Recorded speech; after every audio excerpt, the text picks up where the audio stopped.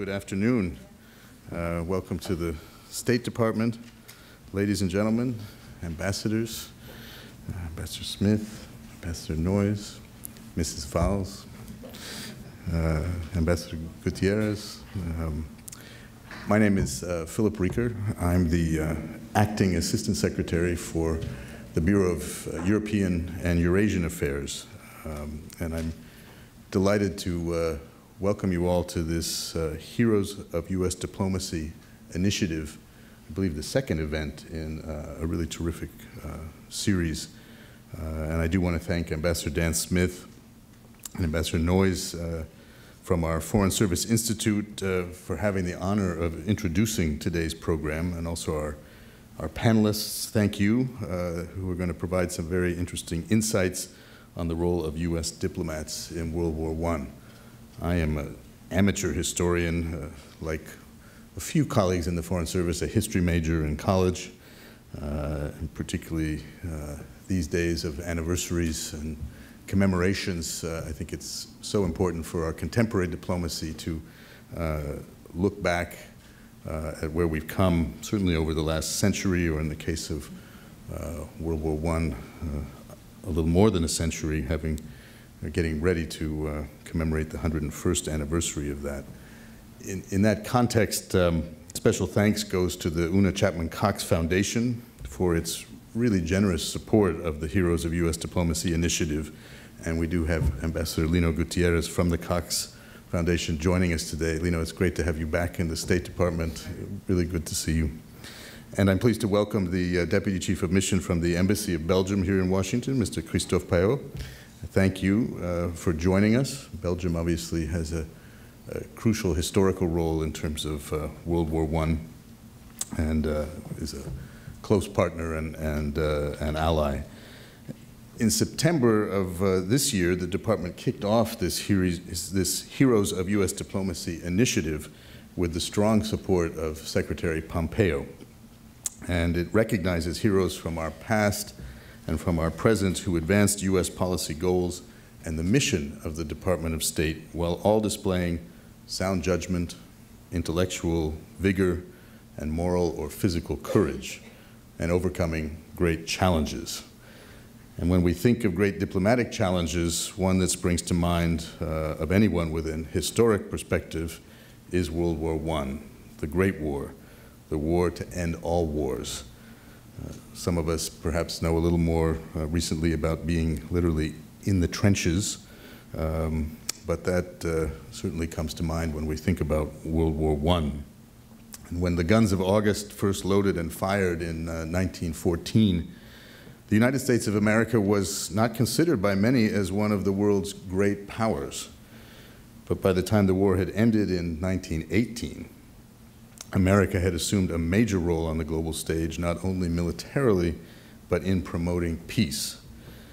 Despite America's official neutrality in the early years of the war, President Woodrow Wilson approved a major buildup of U.S. military, since, as one editor of the time wrote, quote, "The best things about a large army and a strong navy is that they make it so much easier to say just what we want to say in our diplomatic correspondence." And our diplomatic correspondence took on a much more important role during the war. The Department of State fulfilled its obligation to safeguard American citizens in war-torn countries, and State Department officials helped the American Red Cross, utilizing figures like a young Ernest Hemingway, before he had written A Farewell to Arms, to get medicine as well as fully equipped and staffed hospitals into belligerent states in order to help the wounded. Numerous private relief organizations utilized State Department channels to transfer money to those rendered impoverished by the fighting. The warring European powers also turned to Washington for help protecting their interests worldwide, which required department officers to take on enormous new tasks, such as protecting property, securing sensitive documents, and looking after prisoners of war. And just like us, they served as control officers. During the Paris Peace Conference to end the war, President Woodrow Wilson spent 6 months in France. Talk about the ultimate POTUS visit. And I understand that the president then went on to travel throughout Europe. And as a side note, I recently paid a visit to the Republic of San Marino, one of our smaller friends and countries in Europe. And they told me then that I was the first official from Washington, not just our ambassador or our consul general from Florence, but the first official from Washington to visit since President Woodrow Wilson. So I've checked my box on history. Now, our panel of historians today will highlight some of these extraordinary stories, and you can read much more at www.history.state.gov, especially under the heading World War I and the Department. America's experience during the Great War fundamentally altered our nation's diplomatic machinery. Changes in technology, in industry, and the balance of power rendered the United States less insulated from world trends. In fact, as a result of World War I, an imperative to create a unified professional foreign service coalesced, and in May 1924, the Rogers Act was signed into law. The act remains the foundation of the modern Department of State. It gave the U.S. Foreign Service a salary structure that opened up its ranks beyond those who were personally wealthy. It appointed all department diplomatic and consular officials to general employment classes rather than a specific overseas position, which, believe it or not, at that time required new congressional authorization every time any officer moved to a new posting. Imagine trying to get your travel orders for that. It created the Board of Examiners and allowed Foreign Service officers to get promoted to ambassadorial and other senior level positions. It provided the first allowances for representation expenses, family transportation, even if by ship, and I think under the FAM you can still take your horse to post. Also residency costs and funds to procure office spaces and diplomatic residences overseas, many of which, of course, were acquired in that post-World War I period and continue to be some of our masterpieces in terms of residences for our ambassadors and deputy chiefs of mission. It offered the first retirement and disability benefits, and it established the training and education program known today as the Foreign Service Institute. So these are origins, I think, many of us actually in the Foreign Service, some for far too long, in my case, didn't even realize have their origins back to the changes that happened because of World War I. Indeed, it led to a great many changes in the world, in America, and in our profession. So I'm delighted you'll have the opportunity to learn about those heroes of U.S. diplomacy more today. I apologize, and I'm actually very disappointed that I can't stay around to hear this, but I will be turning to the website. I've got a long airplane flight tonight. It gives me a good excuse to buy the Wi-Fi on United. But I'm really pleased to introduce the moderator of this panel discussion, a good friend, colleague, mentor, the director of today's Foreign Service Institute, Ambassador Daniel Smith. As many know, Ambassador Smith was the U.S. ambassador to Greece from 2010 to 2013, when he and I had a very regular connectivity, since I worked in a country to the north of Greece. And prior to taking on his current role at FSI, Dan was the Assistant Secretary of State for Intelligence and Research. I think we're all in for a very intelligent and well-researched panel discussion today. I welcome you again to the State Department, and thank you very much for your attention. Thank you, Dan. Thank you.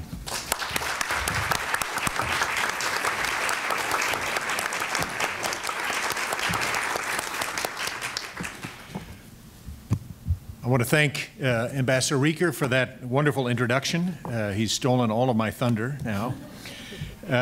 It really is a fitting, though, that I think we have the person who is responsible for conducting and guiding our European affairs at the State Department today introduce today's topic, which will focus largely on the role that our diplomatic predecessors played over 100 years ago in Europe in dealing with the impact of the Great War not only on American citizens, but also on Europeans who are there. And it's wonderful that the embassy in Belgium is here. I appreciate that very much. I think many of us, when we think about those relief efforts, think about Belgium because of the relief effort that was guided by then private citizen Herbert Hoover. But it was only part of the story, really, and we're going to get into more depth about everything that our predecessors did in response to that great conflict and the enormous challenges they felt. As Ambassador Reeker indicated, this Heroes of Diplomacy initiative started with a recognition of one of our contemporary heroes who's in the audience today, Lizzie Slater, who's going to be angry at me for recognizing her yet again, but who is a great example of contemporary heroes, of people who really go above and beyond in advancing our nation's interests abroad and carrying out the work of this great department. But really, we have a unique opportunity with the Heroes of Diplomacy also to shed light on aspects of our history that are not as well known. And really, today's panel, I think, will I hope, excite some enormous interest on the part of our colleagues in some of that untold stories from our past of people who really did go above and beyond in extraordinary circumstances to help their fellow citizens and to carry out the foreign policy of the United States. We've tapped today the enormous experience and talent and insight of the Office of the Historian here at the State Department, now part of the Foreign Service Institute, I'm proud to say. And 3 of our panelists are currently with the Office of the Historian, and one is a recent alumni of the office, and they will shed light on some of the unique aspects of the conflict and what happened. We've given the title of today's presentation, "In the Diplomatic Trenches, Department Heroes Alleviate Suffering During World War I, 1914 to 1917. I think it's important in setting the stage for today's discussion to remember the challenge that we faced in 1914 as a country. We had never before had, as we did have in 1914, tens of thousands of Americans trapped in a war zone. We'd never before had to evacuate them from that conditions and those conditions. We'd never faced a situation in which we had to provide, as a neutral power, the sort of scale of assistance and support on both sides of the fighting, not only to combatants and those who'd been taken prisoner of war, but also to civilians who were trapped and suffering as a result of the war. We took those neutral obligations seriously. We carried them out, I think, with great distinction, and it can honestly be said we saved, if not tens of thousands, perhaps millions of lives in that effort. This was due to the men and women who carried out our foreign policy, both either as employees or as family members, as we will see in this discussion today. But more importantly, not more importantly, but important from our perspective, the lessons learned from this era had an important bearing on the future of the Department of State and the structure of the Department of State we have today. And we'll get into that in the course of this discussion.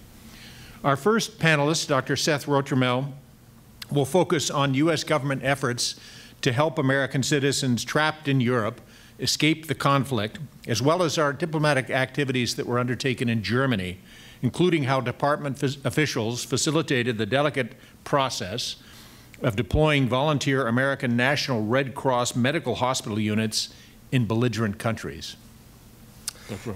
Thank you, Ambassador Smith. It is an honor to be here. Thank you for everyone for giving up their lunch break to be here. This is, for me, this is absolutely fascinating to combine a few loves of mine, which is the history of Germany, also the history of U.S. foreign relations, and also some diplomatic history. Before you, this is the individual that I have studied for a while, Ambassador James Gerard. This is actually his campaign poster. I'll flash back in a second, but he was running for U.S. Senate while he was ambassador in Berlin in the first 2 months of the outbreak of the First World War, while everything was chaos in the embassy in Berlin. So he had the gumption and the political courage, perhaps, to seek higher office, while also as maintaining, trying to maintain control over a crisis. So James Gerard, he came from New York. He was a state Supreme Court judge. He was very involved in the Democratic party politics up there. Finally, in 1913, a Democrat actually won the White House after a long, long spell. He was a big part of that success. He was a major donor to the Wilson campaign. It had been his dream for a while to go live in Europe, enjoy some time, and sort of instead of just traveling through the courts of Europe, actually become part of the diplomatic scene.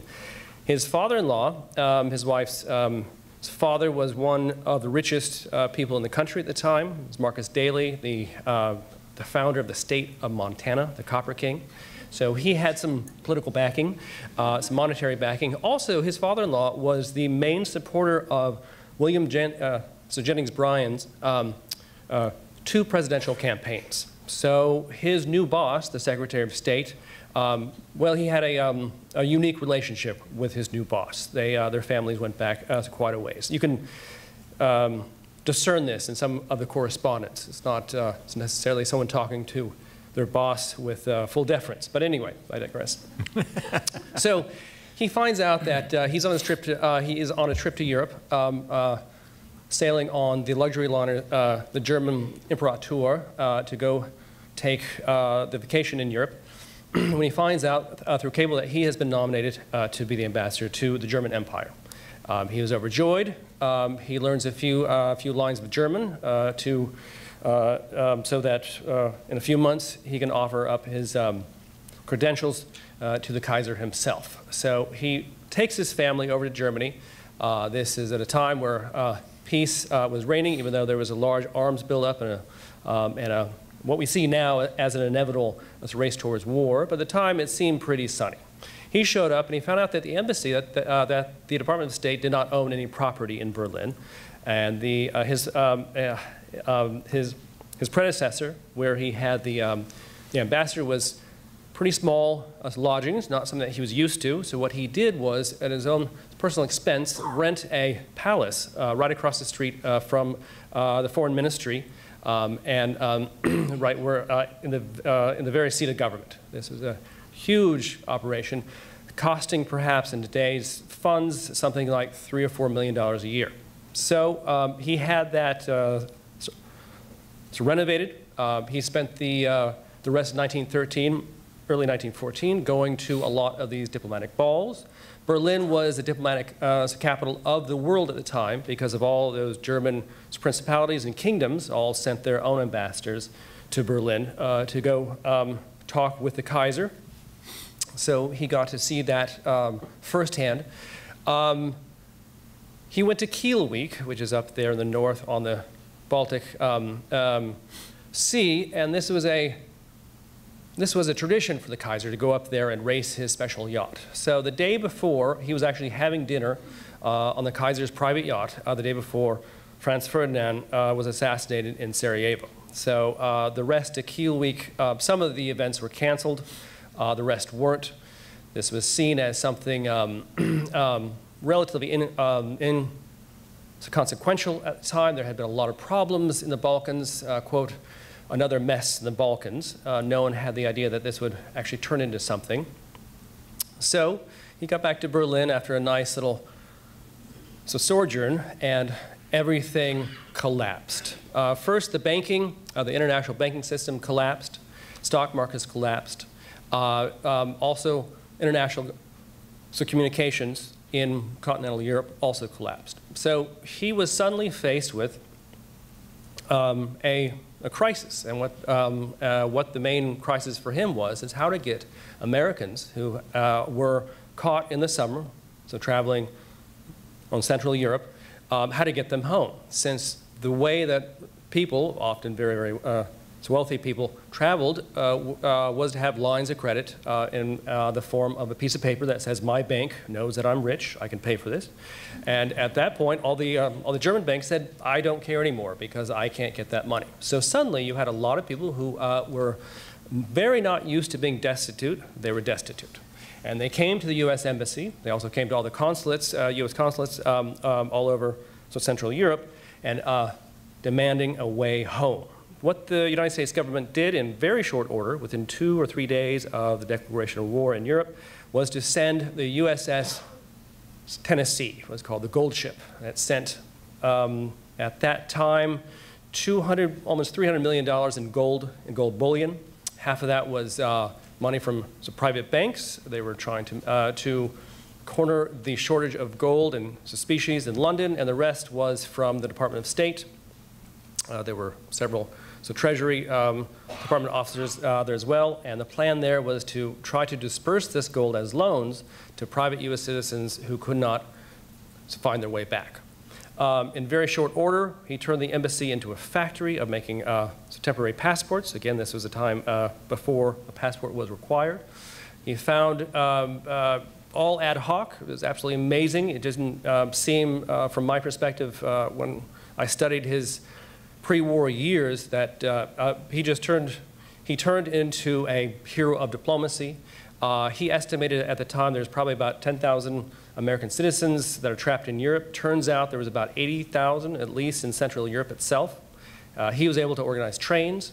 He was I think, mostly to Rotterdam, and then they would take a ship to England for the transatlantic voyage home. This lasted for about 2 months. He was able to do that fairly short order. And he was also able to help the American Red Cross send out American hospitals to landed in the German Empire at the time. And actually there was a third that was in Munich. And he organized those doctors who would be about 10 miles behind the German front lines and take care of the German wounded.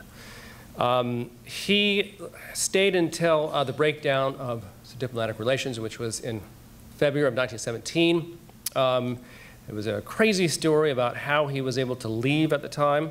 The German government imprisoned him at home, trying to force him to sign a document that would allow for all German ships that were in U.S. ports to have a safe passage home. He refused to sign. It was a stalemate for about a week. The Department of State had no idea where he was. They got very, very worried.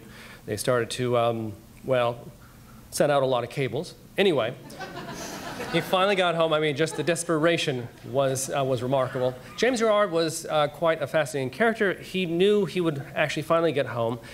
He hired a private train car. A private train. There's about 6 or 7 cars. He took as many Americans back with him as he could, and he had commissioned a bag full of gold cigarette cases. So if he needed to go, if he needed to convince someone at a border crossing that they should let him pass, he had something to offer them in terms of his appreciation. He was a very smart guy. He was able to get out through France and sail home, and after that he tried very desperately to become the next president of the United States. But unfortunately, his experience as an ambassador ruined his chances. I can speak about that in a little bit. I'll stop there. Seth, that's terrific. I'm going to go along to all of our panelists before I come back to ask some specific questions of each of them. But I did want to say one thing that Seth had left out in this that he mentioned to me before was one of the edicts of the German government after war broke out was that every conversation had to be in German. So all of our embassy employees and others had to speak in German. I've decided as head of FSI, this is a great way to create language incentives.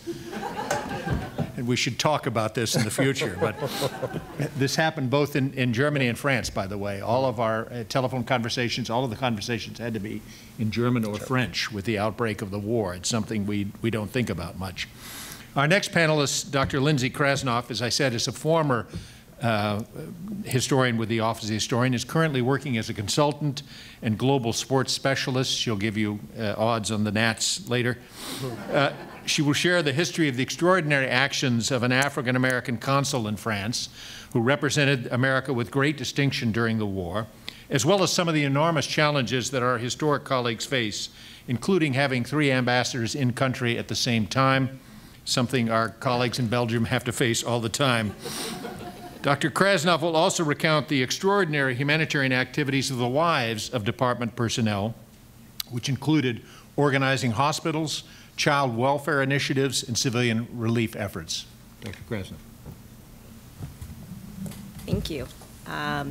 Thank you very much. Good afternoon. I'm really thrilled and honored to be here. Thank you to everyone who helped to make today possible. And also thank you to my former colleagues in the Office of the Historian, as well as at U.S. Embassy France, without whom this project, or at least the France component, would never have really gotten off the ground. It's always a pleasure to come back and speak at the department and help to explore insights on how history still plays out today and also informs our world today. And it was also a real delight to revisit some of the material that I worked on for several years, building into various different centennial anniversary efforts. Today's stories are close to my heart. Once upon a time, they captivated my imagination and tweaked my curiosity, but also reinforced the fact that our counterparts 100 years ago were in so many ways just like us. And I think that's one of the really powerful parts of the entire story of U.S. diplomats operating kind of on the fly during the war years, particularly the neutral years. They drove cars, they went to the cinema, they worked tirelessly. They fell ill from their overwork in the crux of the first weeks of the war. They found humor in even the darkest of hours. They also wrote home asking who won the big rivalry football game that they missed. So I think they come across as very relatable in a way that we're usually not used to characters from 100 years ago appearing to us today.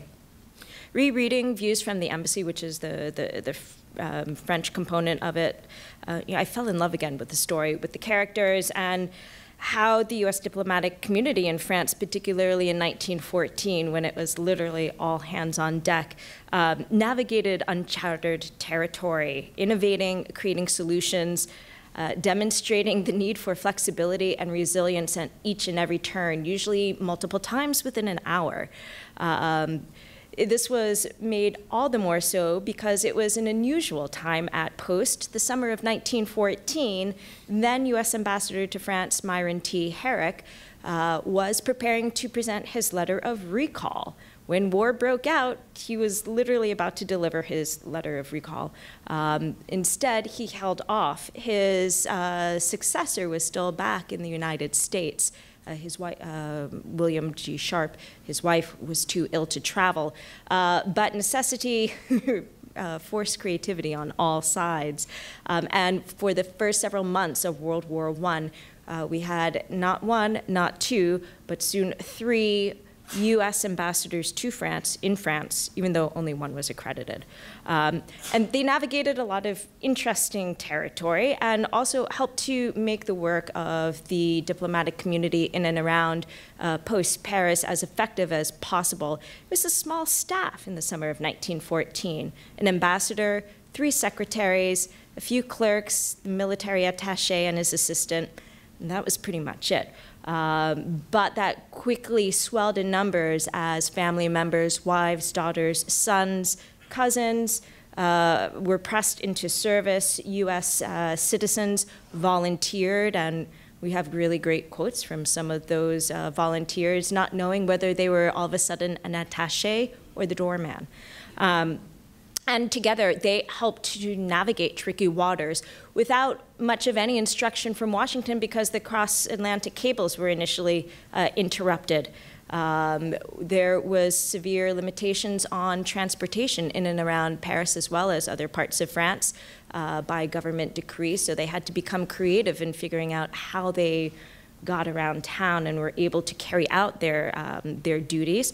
They also had their duties multiply exponentially. If at the end of July 1914, U.S. diplomats in France were responsible for caretaking for citizens of one country, the United States, within 2 months, they were responsible, in Paris at least, for caretaking for citizens and interests of 8 countries, the United States, France, Germany, Austria-Hungary, Serbia, Japan, Britain, Guatemala, and Nicaragua, I think, if I've got them all down, mostly because the government of France relocated to Bordeaux in early September 1914. And the very close relationships between Ambassador Herrick and the French Premier Poincaré helped to build a lot of trust between the two, and subsequently why the U.S. circle was able to fill into the void in the way that they did. The experiences of the U.S. diplomatic community and their members in France, especially during 1914, demonstrated the need for a robust, professionalized foreign service. And by the time we emerge from the cycle of war in the first part of the 20th century, by the post-1945 period, the Foreign Service, as it's constituted, looks very similar to the functions and roles that were pioneered in 1914 in France. Their stories also illustrate how the close personal ties, again, can help to foment that close working relationship. And it wasn't just Ambassador Herrick and Poincaré.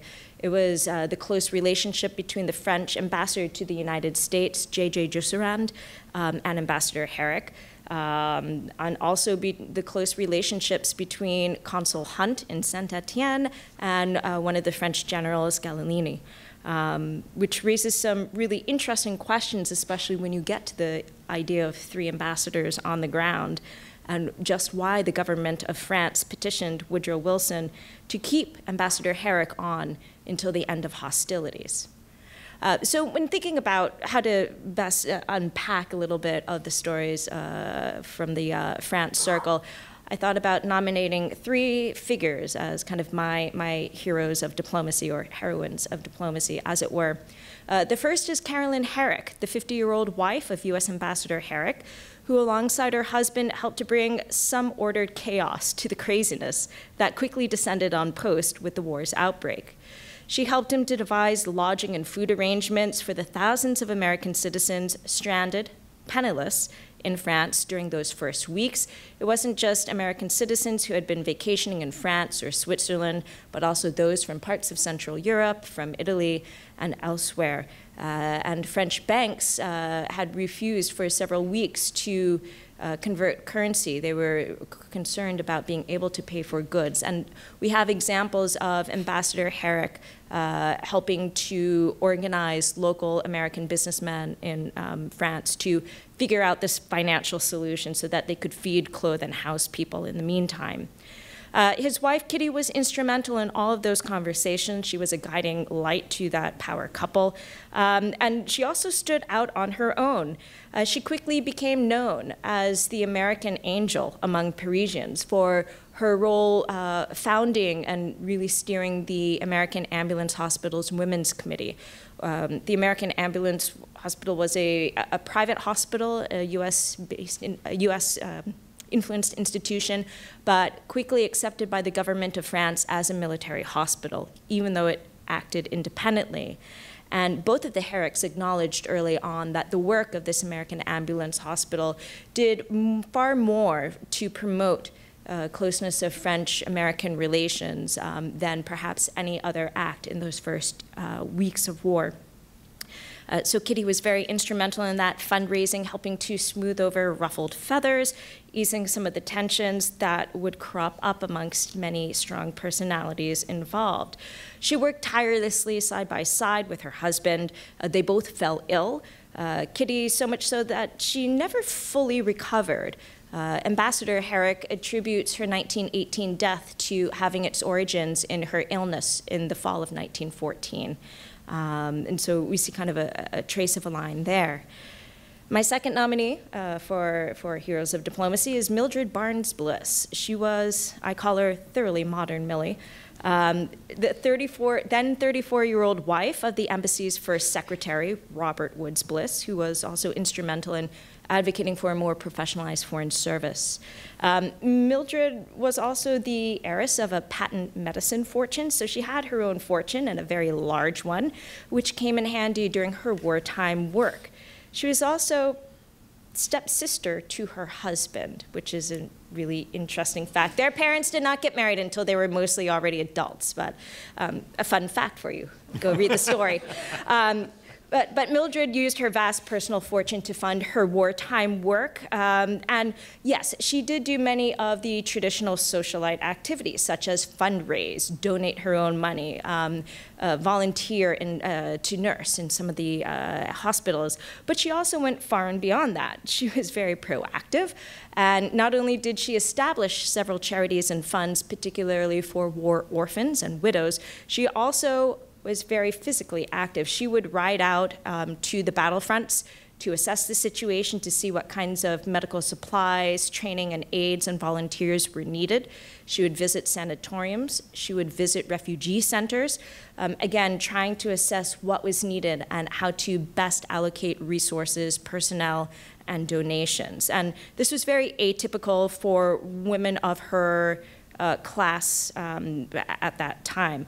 But she's certainly one of the more remarkable characters I've come across, and her very, very lengthy war service was highly decorated by the French government at the end of the war. My third nominee is the rugby-loving consul at Saint-Étienne, William H. Hunt, who is the only black American diplomatic figure serving in Europe when war broke out in 1914. The nature, I think, of living and operating in a smaller city than Paris meant that Hunt was much more deeply embedded in the local community than his counterparts in Paris were. Part of that was also that he used what we now think of as sports diplomacy to outreach to and integrate with the local community in Saint-Étienne. Hunt arrived around 1907, 1908 in Saint-Étienne.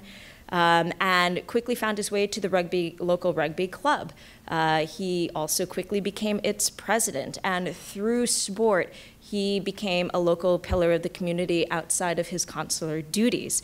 And this is interesting because he was métissage, mixed race, and not as warmly welcomed in other communities where he had previously served. He did not, I found no indication that he encountered difficulties because of his background and heritage when in France. But once the war broke out, his ties to that community, his deep ties really came through. Of course, he carried through his consular functions and caretaking for American businesses and citizens in his consular district, but also he quickly took on similar responsibilities for the French people in his district, especially those who were part of the rugby club. Many of his players had marched off to war in the summer of 1914, and Hunt was instrumental in helping to track down their whereabouts as the war wore on. Particularly if they were captured and prisoners of war, or if they were injured and in hospital somewhere. So he was very much a go-between and helping to provide intelligence and information on loved ones. He also took it upon himself to organize fundraisers for the war widows and orphans, not just of his rugby club members, but of the local community. And he did these through day-long sports festivals. So he's really kind of this early example of people-to-people cultural exchanges through sports diplomacy. And he carried that theme through after the war, really building the rugby club, which is still there, by the way. It's the professional club, racing club Saint-Étienne. I think they were recently demoted to the 2nd division, but they're still around. And he built this club as a core foundation of the community post-war as a way to help heal and bring people together. When he was finally dispatched elsewhere in 1927, there were rounds and rounds of fond farewell parties and commemorations in his honor, acknowledging not just his work in the community as the U.S. consular official, but how he had become such an ingrained part of them through his wartime work. I'll stop there, and you can certainly ask me questions to bring out some of that material. Thank you very much, Lindsay. We're next going to hear from Dr. Charles Hawley, turning to another part of the scene in World War I, who elaborated on the unprecedented efforts and difficulties, challenges our colleagues face in representing the United States in the Russian Empire, including the challenge of looking after prisoners of war who were spread across the vast expanse of the Russian Empire. Thank you, Ambassador Smith, and good afternoon. I would like to say I, too, am honored, as Seth and Lindsay are, to be here with you, and appreciate the fact that you're giving up your lunchtime to listen to what I think are fascinating histories. I'm almost tempted to cede my time so that I could hear more of their history, but that's almost. Because I think what the U.S. mission did in Imperial Russia is a history worth hearing too, and I'll only be able to give you a very brief account of it. At the outbreak of the war, the U.S. mission in Imperial Russia had the same duties as those in Germany, Austria-Hungary, France, and the United Kingdom. Those were primarily assisting American citizens with evacuation and other help, and the other was serving as a protecting power, because the United States had agreed to sort of take over the responsibilities for both Germany and Austria-Hungary in Russia at the outbreak of the war. Sort of take on, the United States was neutral, but they would look out for the interests of Germany and Austria-Hungary, and that included looking out for and ensuring the welfare and proper treatment of those countries' citizens in Russia, which included prisoners of war.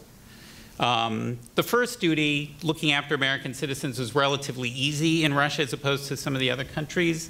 There were few American citizens to begin with in Russia, relative to, say, Berlin or London or Paris. And most of them could actually get out if they wanted to pretty easily through Sweden. There was an easy escape route that way. It was the second duty that became an almost overwhelming challenge. What made this challenge greater for the U.S. mission in Russia than it was for the missions elsewhere was the enormity of that challenge. By 1917, the Russian Empire held, and these are military prisoners, about 160,000 German, but 2 million Austro-Hungarian prisoners of war. They also held civilians hostage or as prisoners. They refused to let them go back to their home countries, and they had about 200,000 German civilians and about 100,000 Austro-Hungarian civilians that they took from usually the borders and moved them off to Siberia. What made the challenge even more difficult for the mission was the scale of everything. You heard the size of the prisoners of war populations, but the mission itself was relatively understaffed. There were only there was the embassy in Petrograd and then 7 consulates spread out throughout the Russian Empire, and only 26 diplomatic and consular officers to cover all that territory. And it was spread out, and the empire was vast. It was about 8.5 million square miles, and that included a lot of Siberia. And we only had 1 consulate in Siberia, and that was in Vladivostok, which was way at the other end of Siberia. In fact, the first missions, relief missions, to look after these German and Austro-Hungarian prison wars actually came from the U.S. mission in China, which was relatively speaking closer to some of these camps in Siberia than Petrograd was. One of the other challenges too was the host country. Even though we were a neutral country and trying to work well with Imperial Russia was essentially at this point poorly administered, failing as an empire, and completely unprepared for these huge numbers of POWs that were flooding the country as the Russian forces had successes in Eastern Europe. Finally, the mission itself was sort of problematic. Beyond its size, which was very small, we did not have the best A-team leadership there. In fact, when the war broke out, there was no ambassador. And then the ambassador that they did appoint initially left after a year.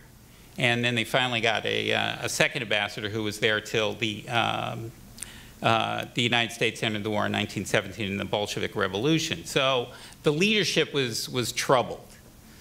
By the spring of 1916, although some progress had been made to bolster the mission's POW relief and assistance efforts, one thing I do want to add to, one of the other challenges too, besides the numbers of prisoners that they had to kind of look out for, was the relief money that was coming in. Millions and millions of dollars were coming in from Germany, Austria-Hungary, from charity organizations, and from the family members of all these prisoners.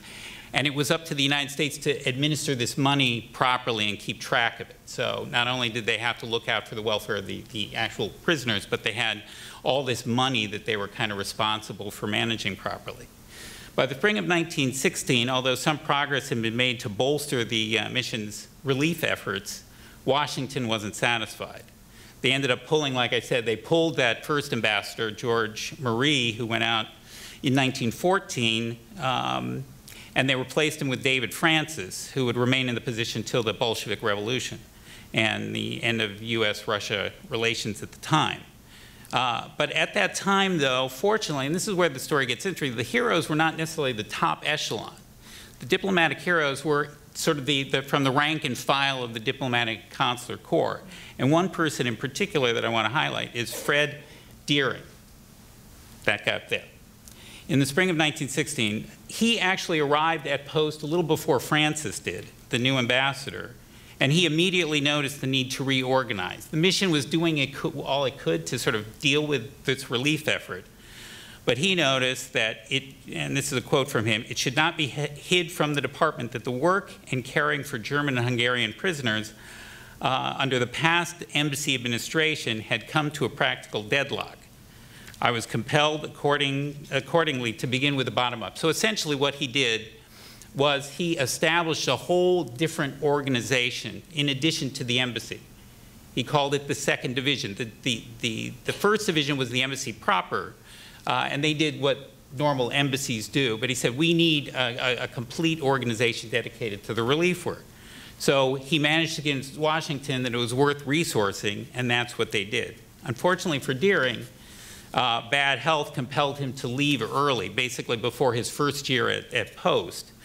But then Washington sent, who I would sort of identify as yet another hero of this particular mission, a guy named Basil Miles, who was an old Russia hand. He had served in 1905, 1906 in Russia. And he came out and kind of finished the job of standing up the second division. And by the time 1917 rolled around, the second division itself had a staff of 35 in Petrograd alone and 40 at the consulates and at sort of substations, because some of that staff were actually officers who went out to inspect some of these prisoner of war camps or try and meet with some of these prisoners, civilian prisoners out in Siberia. However, by the spring of 1917, just as the second division was finally taking shape, the U.S. broke relations with Germany in February of 1917, and by April we had broken relations with Austro-Hungary, and we were going to war with them. And so all this work to set up the second division kind of came to naught, and just as things were, you know, as is typical, just as things are finally starting to work, they had to take it all down. But the sort of concluding thought for now, since I'm running out of time, is that if not for the efforts of these people who noticed the need for organization and new structures and a new way of doing things, the suffering of the POWs, both civilian and military, would probably have been a lot worse. So they, you know, their efforts, though, was not complete. They did a very good job of trying to mitigate some of that suffering. Thank you. Terrific. Thank you, Charles. Last but not least, we have Dr. Thomas Faith, who will explain how the understaffed U.S. mission embassy in London evolved into a central clearinghouse for all U.S. diplomatic activities in Europe. He'll also discuss how a lone consular official assigned to a post in southwestern Ireland dealt with the challenge surrounding the sinking of the Lusitania and other ships carrying American citizens. Thank you. Like my colleagues here, I'd also like to say thanks to the audience and the appreciation of my, say how much I appreciate being here with my fellow panelists. Like my colleagues here have said of their posts in other countries, the U.S. ambassador in London and his staff were similarly blindsided by the onset of war and the diplomatic challenges that resulted. First and foremost among the challenges that occurred at Embassy London was tending to the unprecedented humanitarian needs of over 100,000 U.S. citizens located throughout the British Empire and throughout Europe. Now, I say that the citizens in Europe became charges of Embassy London because London and Great Britain in general became way stations for American citizens who are trying to leave Europe at the time as they waited for transport home. If you couldn't depart from France or Italy in general, you left on a passenger liner leaving from Great Britain or Ireland. And while you waited on berth to travel home, you were in charge of Embassy London if you needed food or money or clothing or a place to stay. This created an atmosphere of perpetual crisis at Embassy London that continued to occur in waves throughout the period from 1914 to 1917. The stress of this these enormous responsibilities resulted in severe staffing challenges at U.S. Embassy London, which means that there are a lot of diplomatic heroes at Embassy London, way too many to cover for today. I wanted to highlight Chandler Anderson, who was a former counselor of the Department of State and happened to be living in London at the outbreak of war. He volunteered his services as the embassy's legal advisor, and he's one of the most talented international legal minds of the early 20th century, now working for Embassy London and writing papers on every subject imaginable for the embassy staff, papers on U.S. obligations when it comes to international relief efforts, when it comes to supervising POWs, when it comes to international shipping and the U-boat war and so forth. And all of these legal opinions and all of this legal advice help guide Embassy London out of some very difficult situations and provide them with a guidebook where none exists for most of these issues. So another Chandler, Chandler Hale, was a former Assistant Secretary of State who also happened to be living in London at the outbreak of war and volunteered his services. He took over Austrian interests after the break in relations between Germany and Austria-Hungary and Great Britain. The U.S. Embassy, just as in these other countries, took over German and Austro-Hungarian interests within Great Britain, and that meant supervising camps that held POWs from those countries and also citizens. In November 1914, there was a deadly riot at the Douglas alien camp in Great Britain that resulted in the deaths of several Germans and Austro-Hungarians and several Britons. And no one trusted any other government to sort of get to the bottom of what happened, unless Chandler Hale from the United States was mentioned specifically as an impartial sort of third-party observer, and he was tasked with going to the camp and interviewing participants in the riot and witnesses and trying to determine exactly what happened. I should mention very briefly here also the work of volunteers, people who weren't directly affiliated with the department in one way or the other, like Herbert Hoover, who directed the Belgian relief mission during World War I, also operated out of London in large part with U.S. Embassy London. The German war against commercial shipping in the seas around Great Britain put Embassy London at the center of one of the most significant dilemmas the U.S. government faced during the war.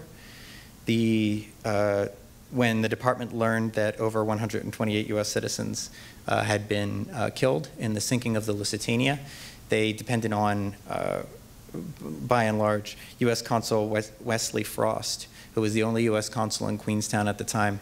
He had been, this was only his second overseas posting, and he had only been there for a year, and he had to deal with one of the first mass casualty incidents overseas that the United States had ever faced. And there's no, again, guidebook for how to deal with this. He had to manage it more or less on his own, caring for the U.S. survivors who had lost everything, including family members, identifying dead Americans so that he could alert their families back at home what had happened to them, and keeping both the embassy in London and the Department of State and the British government informed about everything that he learned sort of along the way. Thank you. I'm struck, let me start off with just sort of an overarching question for all of our panelists. I'm struck, though, in listening to these presentations by not only the enormity of the challenge that our colleagues faced during the First World War in carrying out their responsibilities for assisting U.S. citizens and carrying out our obligations as a neutral power, but the fact that there was no blueprint for any of this. There really was no roadmap. There was no FAM that they could consult about how to carry out an evacuation in these circumstances, and that they pioneered a lot of things that we think are new from our perspective. And Lindsay mentioned the sports diplomacy was only one, perhaps, in that regard. But I'm thinking more importantly of the public-private partnerships that really made possible the sort of work that they had to undertake in that regard. It really is remarkable when you think about this. They did it, by the way, without any L vetting process or anything else that we have to deal with today. Not to disparage any of our L colleagues, but they had to do this on the fly and do what they thought was best under the circumstances. And I think it's remarkable. I just wonder if any of our panelists would like to comment more on that public-private element of all of this. Yeah, well, certainly that's what helped to make everything possible within the France context. Given the fact that you had maybe a half dozen official embassy employees, they had to rely on the volunteerism and the spirit of service from the American, not only citizens in France, whether they were resident there or stranded there, but also in the American business community. And they happened to be perhaps somewhat lucky, depending on how you look at it, that one of the leaders of the American business community in Paris was Herman Harjes, who operated the Paris division of J.P. Morgan. And so through that and the connections with the Morgan Bank in New York, they were able to quickly rectify some of the fiscal issues. But that is just one example of the many of the public-private partnerships that got underway, and particularly a lot when you talk about the hospital services and medical, tons and tons of medical volunteers, doctors and nurses from the United States arriving, trying to do anything they could for any of the war wounded, not just the French, not just any one side. And I think that helped to really spark a lot of goodwill. And reading the accounts, that's what you find, or at least in the first part of the war that this was focused on, just goodwill to try to create solutions, no matter how outside the box or how abnormal they were, in recognition that something had to be done, and quickly. If I could speak to that just very quickly, probably almost out of time. It was the same situation in Germany, at least in the beginning, when there was some goodwill. Ambassador Sir Gerard, he was able to negotiate an agreement with the Dresdner Bank so that they would actually cash checks from Americans. So it actually turned the embassy into a travel agency with some of the German shipping lines. The third secretary offered up a large amount of money, 10,000 marks, the equivalent of maybe about $60,000 in cash right away, and with a promise from his grandfather for another 2.4 million, so some like 20 million.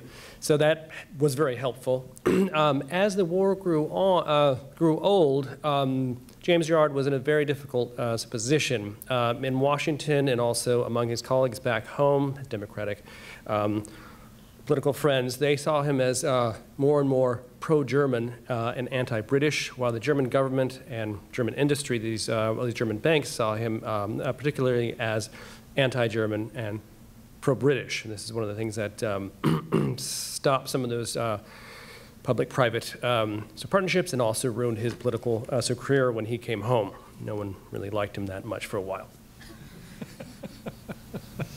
He's also a classic Hatch Act violation in running for office. And should be used in our ethics course online, I think. We don't have a lot of time left. I don't know how much we've got, frankly, and I know all of you are giving up your lunch hour for this. I did want to ask a few more questions, but I also wanted to underscore that after today's event, our panelists will be in the lobby outside. We've got a display, courtesy, I think, a lot of Bureau of Consular Affairs, thank you to them, of passports and other documents from the time that I think are just wonderful to look at, and hopefully all of you will be able to spend some time. I did want to underscore, though, the importance not just of these heroes and the work that they did, but also the impact this had on the Department of State. Ambassador Reeker talked about this at the beginning of our presentation today, but in many ways this leads to the modern form of the Department of State. A lot of the lessons learned that are drawn during this period are applied in the post-war period. Efforts made to modernize and to professionalize the Foreign Service, notwithstanding the fact that it was great to have people with deep pockets and a lot of private sector experience.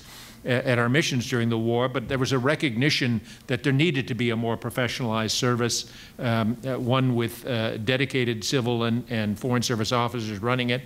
That had a profound impact.